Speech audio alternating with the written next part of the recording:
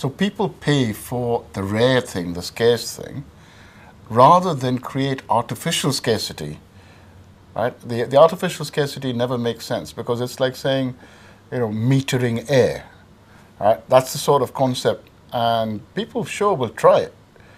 But that's because we're looking at scarcity economics to say no one pays for anything unless it is scarce. So I'll tell you what, I'm going to make it scarce. That's cartels, what people have tried to do with diamonds, with oil, with airline prices, you name it. But that cannot be a just way of proceeding.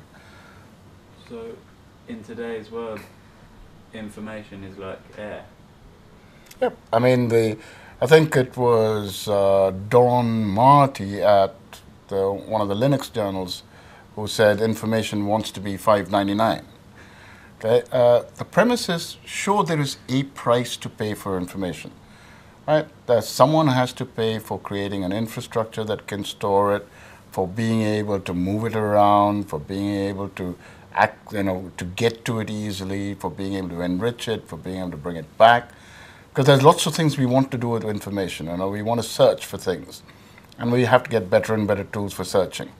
Right? We need to get better at being able to subscribe to things. And again, I think RSS is probably one of the critical yet simple technologies in the last decade that have transformed how a knowledge worker can work. Right? Now you can subscribe to things, you can pick up feeds, right? You can get alerts so much more easily. Right?